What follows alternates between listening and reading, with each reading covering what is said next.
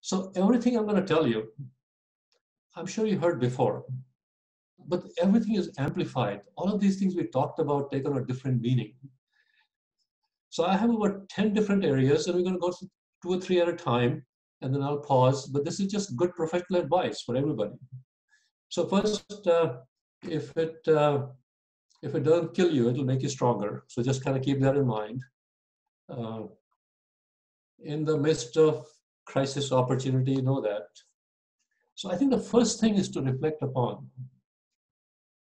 is the spiritual part of things. This is a perfect time to ask the question, why am I here? Why am I here on this earth, planet Earth? Is it here to just consume and acquire? Or there's something more, the reason to survive, it's the reason to exist. And I don't think you have to save the world.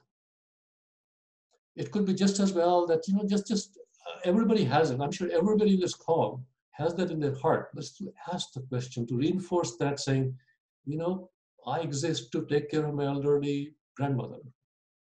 Or I really want to, it's about the family. Or I want to help one person. In fact, let me share a story that really always speaks to me. And some of you have heard it. It's about a little boy standing at the beach. And a man is walking towards the boy. And he sees that the boy bends down, picks up something from the beach, and throws it into the ocean. One more, pick it up, throw it to the ocean. As the man got closer, he noticed that there's tens of thousands of starfish that have been beached. And the boy is picking one at a time and throwing them into the ocean. So the man told the boy, he said, look, there's so many of them. What difference are you going to make? And the boy picked up a starfish, threw it into the ocean, and said, look, I made a difference for that one. To me, that's purpose, so I'm not going to spend a lot of time, but do ask this question because, we have all sort of anxieties. Purpose gives you a reason to live. And like I said earlier about the ring, this too shall pass, but you're going to become stronger if you reunite with your purpose. I mean, a good example is look at the healthcare profession I picked up from my friends in India. In some ways challenging religion.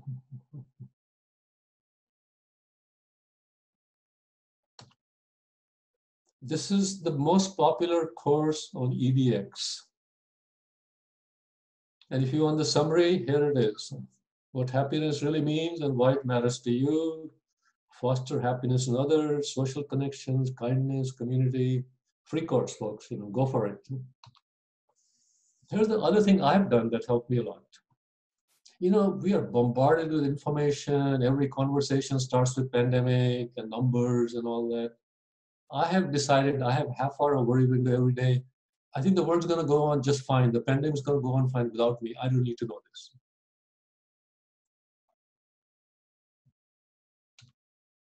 Stay healthy. Don't fall for COVID-15. So here's a good one. Now you are a television broadcaster or a movie star, really. Even if, while we are casual and you're working from a backyard and you have these cute images in the background, dress for success. I don't mean physically dress, but is your brand appearance online conducive to what you do? So first of all, let me just throw in my bias. I know a lot of people I've seen on the screens, they have, their avatars or cutesy backgrounds. By the way, backgrounds are passé now. I mean, they were popular because of the cute things, the little technological gimmick. Backgrounds are distorted. I mean, they're very distracting. Because background is image processing. They're taking your image and it's like a green screen stuff. But the problem is that you see their hair's blowing away and they have a hole in the ear and their right shoulder disappeared. If I'm seeing my doctor online, do I want to see Golden Gate Bridge? No, I want to see their office. I want to see if it looks like it should instill some confidence. And similarly, the other thing I'm noticing is that what happens is that when we are in online meetings, people become very pensive. They sort of fall into line, the hierarchy. Everybody's on audio mute, or the moderator has the audio mute. So there's no engagement. This is an opportunity to excel. Hey, pick up a bring interesting, positive, upbeat item and just kind of throw it out there for people to cheer on. I mean, I've been trying some of my meetings myself, and it's just, find a little humor or something and create some engagement, just like it used to be in-person meetings. So these are opportunities. Stop multitasking. If you're attending a meeting, bring value. And by values, that means stop multitasking. And also, of course, the medium definitely asks for brevity. In fact, this is one of my very successful team members. The problem is that because of especially desktops and laptops, you never see you're looking at each other. Now, Umair here, he has his iPhone on one side of the monitor. And so it's a very, very good pose. And iPhones or mobile phones of all kinds have wonderful cameras, good audio quality. And so without even have to worry about it, I've been trying to rearrange my office so I have a little bit better background, like bookshelf and all that, and just haven't got around to it. But really, subliminally, otherwise, subconsciously, you build trust. I mean, look at the toy images, so that's another sort of age-old thing, that what's your brand image? Let me do this. Before I get to that, we covered 3 or 4 topics, and we're doing just fine on time. Take a couple of questions if you have any of these topics we've talked about so far.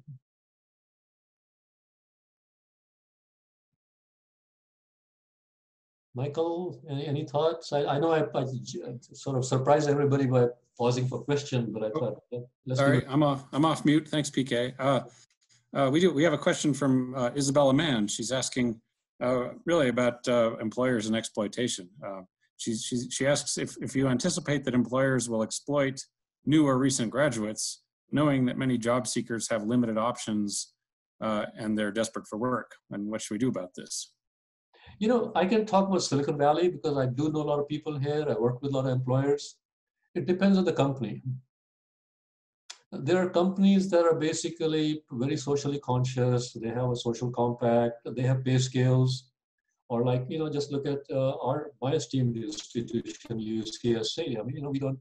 But on the other hand, there are companies, they could be in financial trouble. And so the answer is yes and no. I mean, it depends on the company. But I would say by and large, most major employers are not looking to, they have ranges clearly and they might go slightly lower, but I think exploitation means that, you don't have a job and the outlook is not so good, we'll give you half of what you really deserve. I don't think so.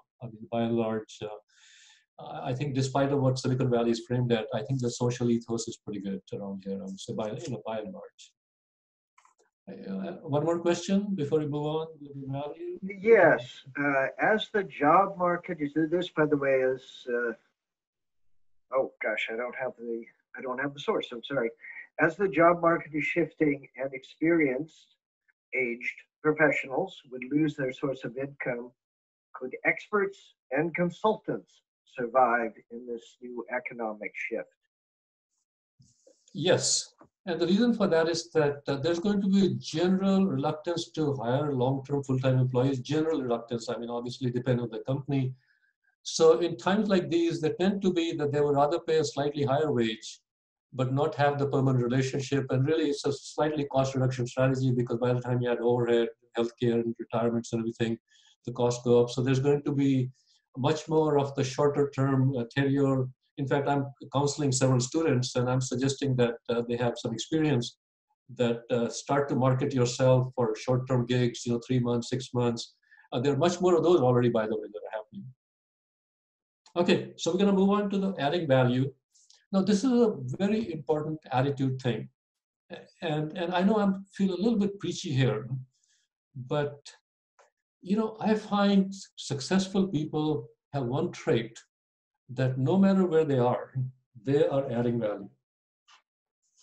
But let me just challenge you to ask the question that we are together here. Doesn't matter whether I'm talking or somebody else is talking. You're part of this community that's here for until 8 o'clock. Are you adding value? It's a mindset. I'll tell you a story that changed my life.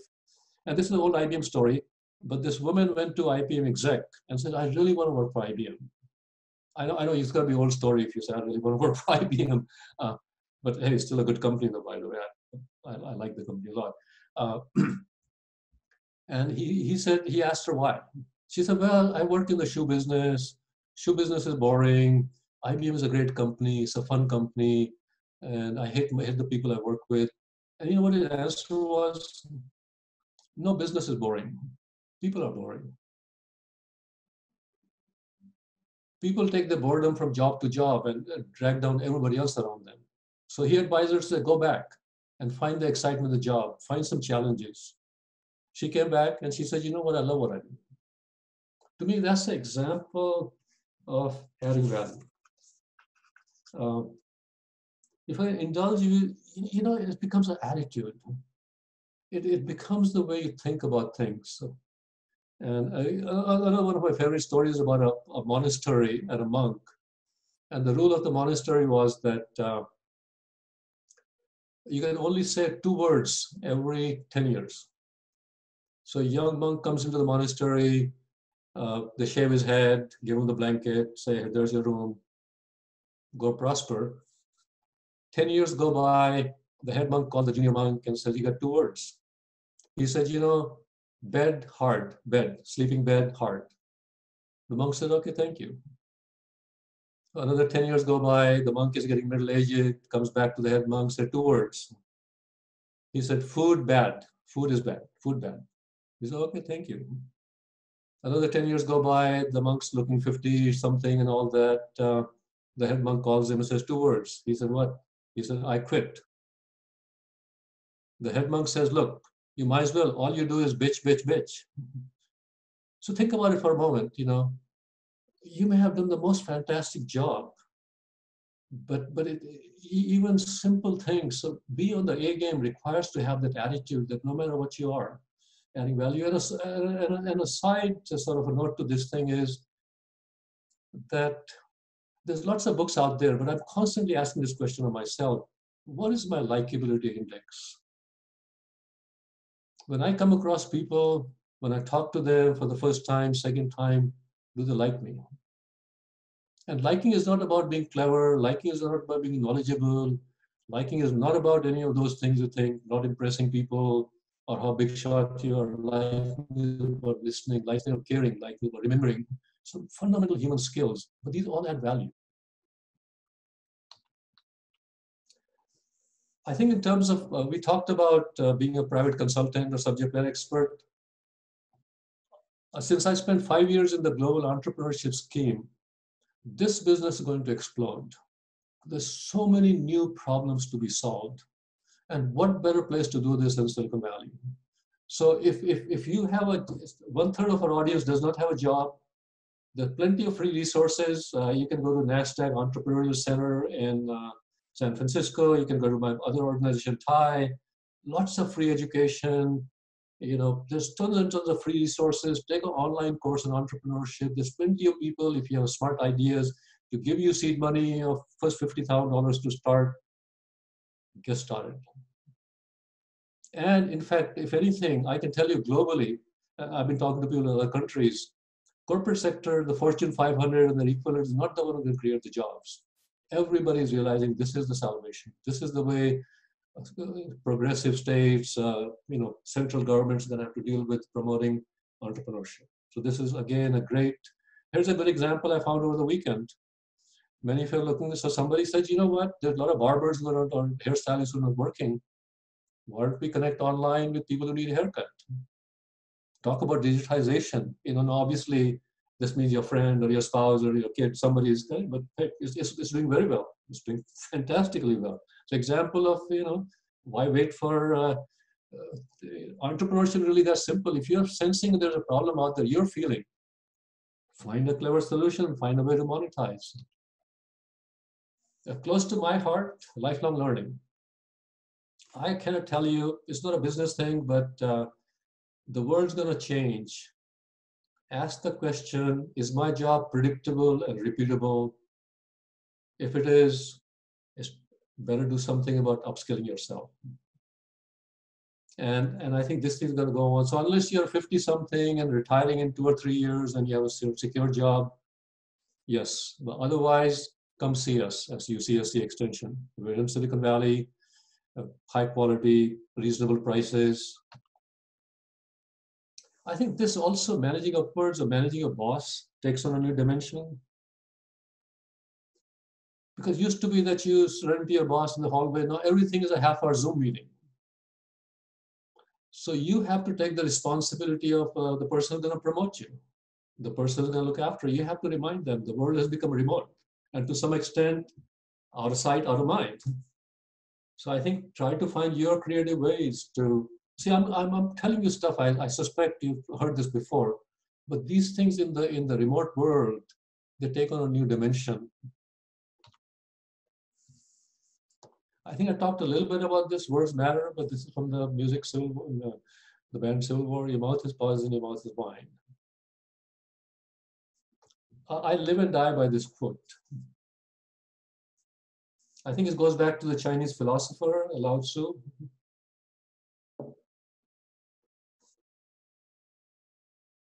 Words become actions, action becomes habits, habits become character, character becomes your destiny. Now let me say this, that you cannot control your thoughts. I don't think most people are, but you can certainly control your words. Okay, enough of that. I feel like a preacher here now on the Sunday morning, so I'll get past this thing. This is another thing that's going to happen as the part of the new world that you're moving into, is that there's going to be a lot of ambiguity. The historic vertical thinking where there's a problem, there's a solution A, B, C, you pick the best solution. Very, very strict, analytical. A lot of problems don't have a solution. You're going to have to just be saying, let's just play the game. If I indulge you another small vignette, this is from another pandemic about the time I was talking about the Black Plague. There was a farmer and he did sharecropping. 3 bad years, went broke. The landlord said, we're going to throw you out. But he said, look, I'll give you a deal. You have a beautiful young daughter, and the lecherous old landlord said, if I marry her, then your family and we'll forgive the debt. And so the father looked sort of worried. The daughter said, what's the problem, Dad? And talked about it. He said, let me go see him. Ambiguity, I don't know, but let's play the game. So he goes to the landowner. The landowner says, yeah, here's the proposition. She said, well, this is not fair, blah, blah, blah. Can we, so he said, okay, let's play a game. See that big pile of pebbles? We'll pick 2 pebbles and we'll pick a red one. We'll pick a black one and a white one and put them in this pouch, the leather pouch. And you pick one. And if you, pick the white pebble, then tell you what, we'll forgive the debt. It's like a game. You go, life goes on. Now, on the other hand, if you pick a black pebble, you marry me and it's still fine. She said, well, if I don't play the game, he said, well, then we'll throw you out. So if a vertical thinker would say, well, probability of X, probability of Y, blah, blah, I'm sunk either way, I'm screwed. She said, look, I'm a lateral thinker, let's play the game. So they walk up to the pebble and she noticed that he actually picked 2 black pebbles. And now the vertical thinker would say, well, I'm really screwed now. So she picked one and kept fumbling, making small talk, and drops the pebble. And she says, look, oops, I dropped this one, but let's look in the pouch. Whatever you have, I must have had the other one. See, that's an example of, sometimes in this crazy world of ambiguity, play the game, be creative, be nimble. Perfect is enemy of the good. I manage very, very large organizations. And I always felt that if I want to get something done, I always ask the person who I know is super busy. Unless you're writing software code, 99% is good enough. And all of us know with all the knowledge resources, all the tools are available, you can get a lot of stuff done. In fact, I did a very, very interesting experiment when I was working for the governor in California. You get a request from time to time of saying this needs to be done by Monday on a Friday afternoon. They're telling you. and with their priorities. One said, well, I need to know more. I need to do project plan. Yeah, I think I can. And I didn't tell him how the priority is. So 2 or 3 months. And the second one said, well, I know you have this deadline. Let me see what I can get you by Monday morning. But then if it's not the right thing. The third one, the super busy guy, he said, you know what? I think I get it.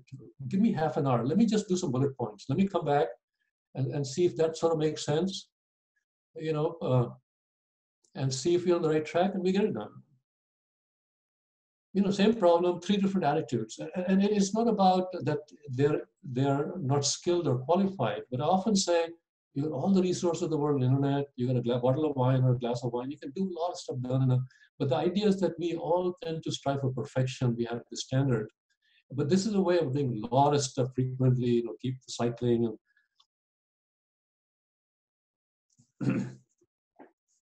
I do this, especially in these days. Every day, schedule something that's actually fun. Having a video chat with the phone, because it gets you out of that funk. So we talked about the state of the economy. We've given you a shape of the future. And I hope these tips, while they might something you heard in the remote world, these things are getting amplified. But let me repeat. 90% of the people, I made this number up, but 90% of the people, when there's a big disruption or a crisis, they freeze. They hunker down and just kind of wait for the storms to go away and things get tidy and real again. This is a time to bring your A game, and it doesn't take a whole lot to get the A game because everybody else is frozen.